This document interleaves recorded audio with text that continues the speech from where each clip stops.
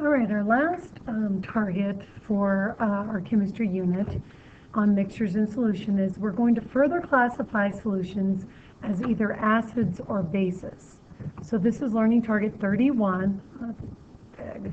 Make that smaller. You should be able to classify solutions as either an acid or a base using characteristics of each. So what we're going to do is we're going to do a graphic organizer. And it's on the website. It's indented underneath this video. You're going to look at a document like this. And you're going to create a graphic organizer. So here are your instructions. So you're going to cut out the 3D graphic organizer along the gray lines, or black line, which is what I think I have. Okay, so you're going to cut it all out. It should be one big rectangle. Do not cut in between. Okay?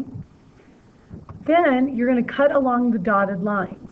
Okay, so only cut these dotted lines. This dotted line goes with that line. This dotted line goes with that line. For some reason, it didn't copy very well on my picture. So you're going to cut the dotted lines. Then you're going to fold the flaps to make 4 doors. And then you're going to open the flaps to describe each concept. So for each concept, you're going to give the definition, characteristics, and examples.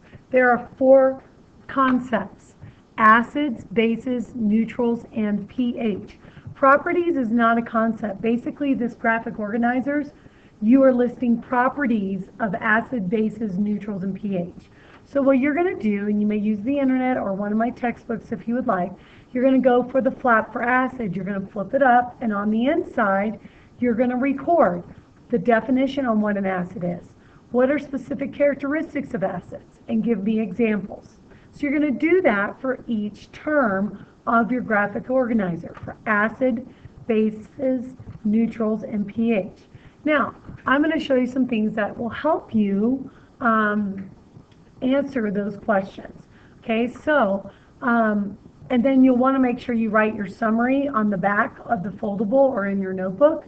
And make sure you fold it in half so the title shows. It's pretty easy once you get it made to figure out how to do that. Okay, so let me see what this is. Okay, so some characteristics of acids. These pictures show you some characteristics. An acid has a pH of 0 to 7.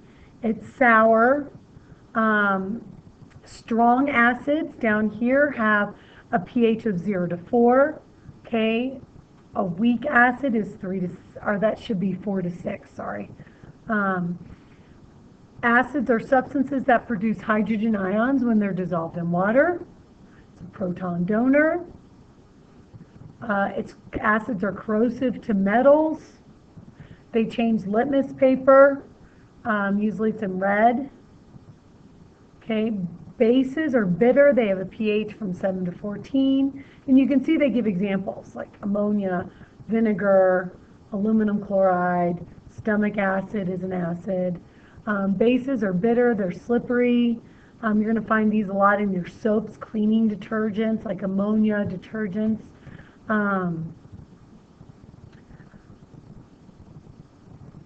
They're antacids or bases. They're a substance that's when dissolved in water, you're going to release hydroxide ions, which are OH. That stuff I don't really want you to, that's a little bit higher level, but you can put it down there if you would like. To give you an idea of whether substances that you're familiar with are either acids or bases, we're going to take a look. Bleach is an acid. It's sodium hypochlorite, NaClO. Laundry detergent is ammonia. It's a base, NH3.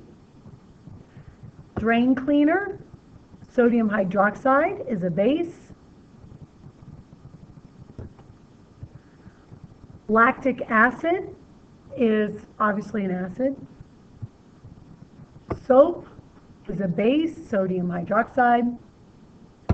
Window cleaner is also a base, ammonia. So these are compounds that you use in your daily life that are either acids or bases. An antacid is a base. It's usually made up of sodium bicarbonate.